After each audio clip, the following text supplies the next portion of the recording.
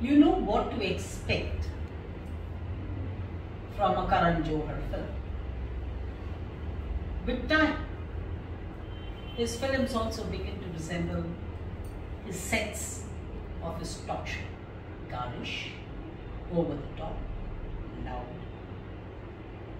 and very, very, very cinematic.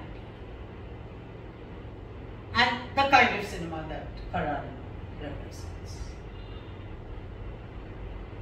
Rocky or Rani Kii Prem Kahaani is full of this. But it also validates a certain school at a certain time when Karan moves from the hunky-dory to a slightly better standard filmmaking. Interesting cast.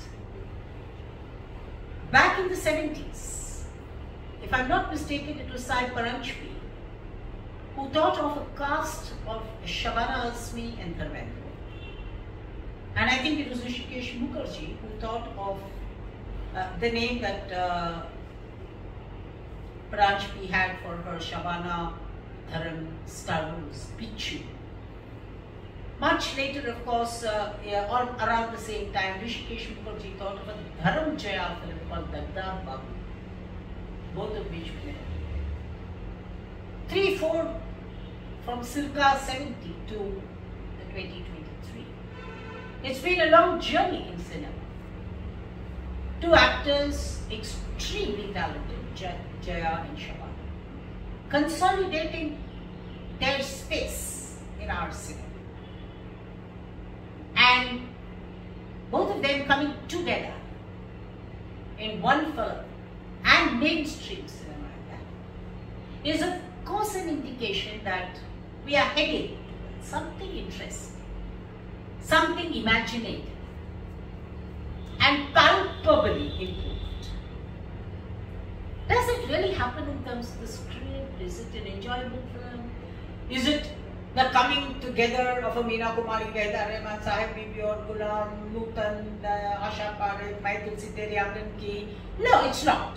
It's not. In fact, very interestingly, to film estates, Bahita always had a complaint with Guru that there was not a single scene she shared with Meena Kumari in Sahib Bibi.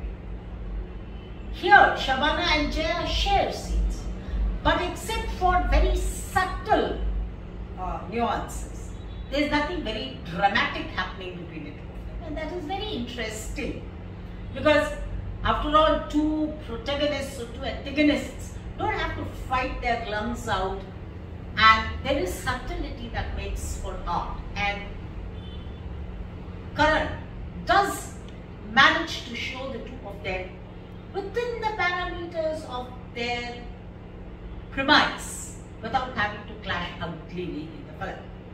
It does not even carry the bounce on the pitch that Jaya and Rekha did in the famous scene in Silsila. So come back to Rocky and Rani Kii Prem. We have two families, the Chatterjees on the one hand and the Punjabi family called the Randhawa family. The Randhawa family is headed by a paralytic stricken Dharmendra, whose name of course is Kamar Lan is his name. He is married to Dhanlakshmi Jayawardhan. They have a son in Aamir Bashir, playing Tichori, and his wife Poonam, played by Kshitee. This is a typical Punjabi family, the paneer eating, rajma eating, loud, very orthodox, feudal, rich Punjabi family right in the heart of Delhi, living in a palace. On the other hand, you have the Chatterjees of Kolkata in Delhi. The Chatterjees family is headed by the matriarch Shabana Azmi, who's Jamini Chatterjee. Churni's son is Tota Roy Chowdhury, a Kathak dancer, and his wife is Churni Ganguly, who plays the in-house Shashi Taru. She can't speak a sentence without littering the place with 20 big words. She's a thesaurus gone wrong. And their child is Rani, Alia. The heir apparent in the Randhawa family is Rocky, Ranveer Singh. Now Ranveer and Alia are chalk and cheese. One is now wearing all kinds of sofa wear or a wardrobe, and Alia, on the other hand, Rani, is a straight Manish Malhotra product in the best of chiffons that even Yash Chopra could not manage to get on for the scenes. She, an intellectual, anchored in a talk show. He, a good-for-nothing club, fun-loving dance song guy who the parents don't really approve of in real terms.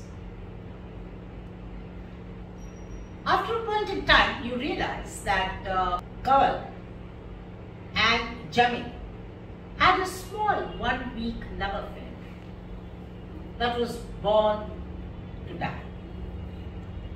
Both go back to their respective families with the package and memory of their love story.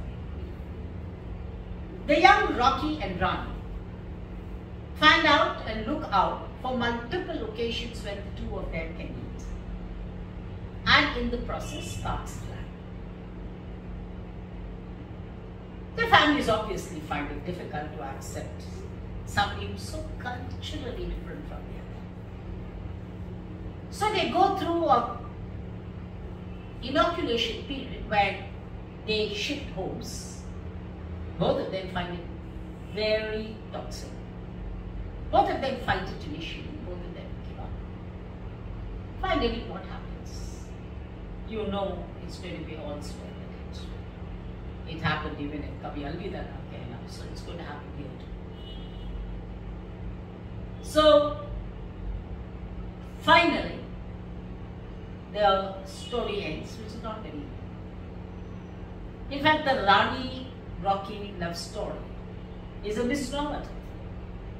It should have been more gutsy to call it the Rani Kii Prem Kahaani. Be that as it may, what stands out to us? Some amazing music from the 60s downwards. In fact, it starts off with Abhi Na Jao Chhod Ke Nitin Abhi Marani, that Jaidev masterpiece. You have other songs like Ye Sham Mastani, Ye Aaj Mausam Bada Beiman Hai, Ek Pyar Ka Nagma Hai. So you see Lakshmikant Pyarlal, Aarti Burman, Jaidev, all of them coming into it. There's an interesting scene where Dharms is around smooching people and Buddha to Imran Hashmi Nikla is a nice one. Then an interesting one-liners, some of which are क्या कहाँ perfect होता है, इज्जत कभी आदि नहीं होती, सपनों से अच्छे तो समझौते होते हैं रोज नहीं होते. There are nice dialogues. What stands out in the movie are the performances. Ranveer performs that extra energetic, fizz-filled signature Ranveer. Alia is a revelation. She is an actor. Her award-winning performances have not robbed her of her commercial status as an actor.